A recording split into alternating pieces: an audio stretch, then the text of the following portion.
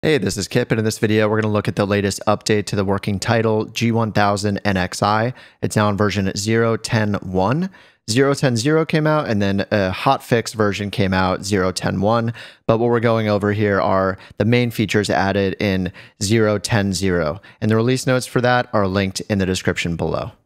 Make sure you update the NXi by going to your content manager within Microsoft Flight Simulator, and if you don't have it, you can pick it up for free on the marketplace for both Xbox and PC. The first thing you'll notice if you're starting cold and dark is the new boot up sequence and what's called Reversionary Mode. This is basically a one-screen version of the NXi when both screens aren't on. So you can see how the layout here is a little bit different. On the left side, we have the EIS, or Engine Information System, which normally we only see over on the MFD. And then the inset map that I happen to have turned on is moved to the right side of the screen. And then in the middle, you can see this message, AHRS Align. That stands for the Attitude and Heading Reference System. This is the system that provides information on our pitch, our roll, and our yaw. So it's telling us to keep the wings level while that system finishes initializing. Once the MFD is started up, you'll see this new welcome screen, and there's a message at the bottom that says, press enter or the rightmost soft key to continue. So pressing either one of those buttons will continue on and exit reversionary mode and bring us back to that familiar two-screen layout. Next up, there's a new system setup page that's available under the aux page group. To change to the page group, you use the outer FMS knob first. So we're going to change from the map page group over to the one in the middle called aux. And system setup is the only page there right now, so that's our default. There are a lot of different settings here. The ones that are shown in cyan, or that blue color, are the ones that you can edit. And you do that by pushing the FMS knob to turn on the cursor. If you're using a mouse, you do that by pointing at the knob, holding the left mouse button, and then right-clicking. You can use the outer FMS knob to choose one of the fields, whichever one you want to change. So in this case, I'll go up and choose the distance and speed setting. And then all you have to do is rotate the inner knob to pop open the options, and then keep rotating the inner knob to choose which setting you want. In this case, I'll change from nautical to metric, and then hit enter to accept that. So now the distances shown on our map will be shown in kilometers instead of nautical miles. I did play around with some of the other settings here, like temperature and weight, and they didn't seem to have any effect, so it's possible they aren't implemented just yet. In the top right of the settings screen is the section called MFD Data Fields. And the data bar is this spot right here at the top, these 4 magenta pieces of data that we can now customize. By default, it shows ground speed, desired track, current track, and estimated time en route, which is to our next waypoint. But we can now pick from this long list of possibilities to customize what data is shown here.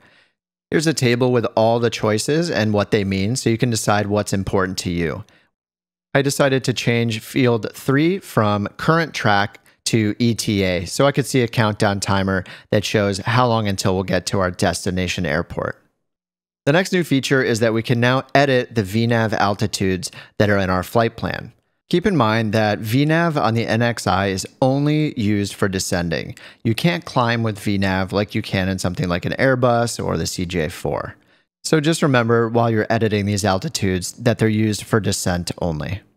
You'll notice that the altitudes are now shown in either a cyan color or in a white color. When they're in a cyan color, that means that they've been designated for use with vertical guidance and with VNAV.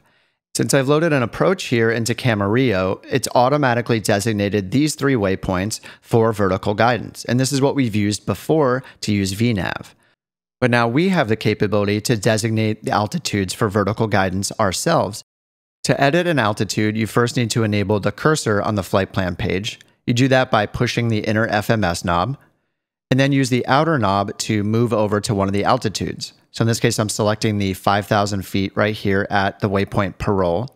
To enter the editing mode, you turn the inner FMS knob, kind of like you would if you're editing a waypoint. Now you can see it's highlighted on the first digit, 0. Use the outer FMS knob to choose which of the numbers you want to change. And then once you've highlighted that number, use the inner knob to change it. So I'm changing the 5 to a 7, and then I'll press enter when I'm done, and that will save that altitude. And you can see the little pencil icon that appears to the right, letting me know that this is an altitude that I've edited. Any altitudes shown in white are for our reference only and are not used for vertical guidance. So this altitude at SATI is just informational, and because we'll be in a descent at that point, it's telling us where it expects we'll be as we cross over SATI.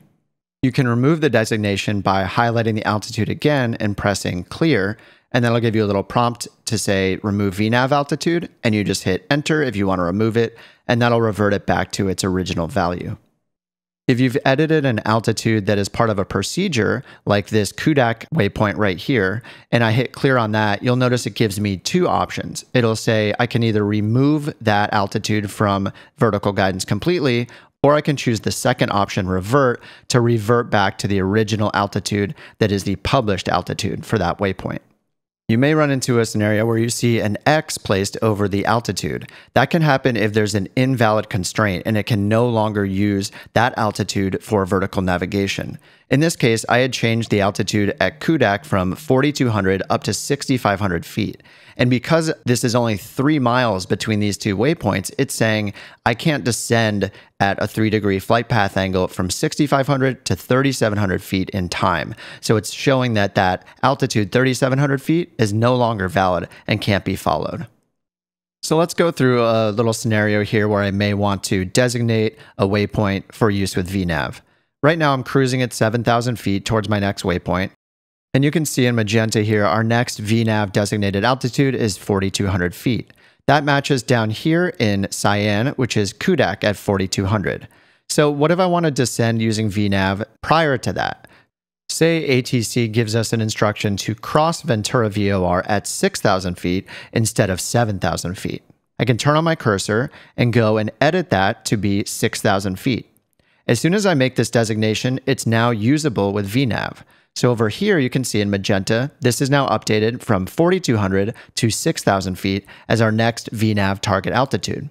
I can now change my selected altitude and enable VNAV so I can follow that descent profile automatically to get down to 6,000 feet by that waypoint, just like we've done before.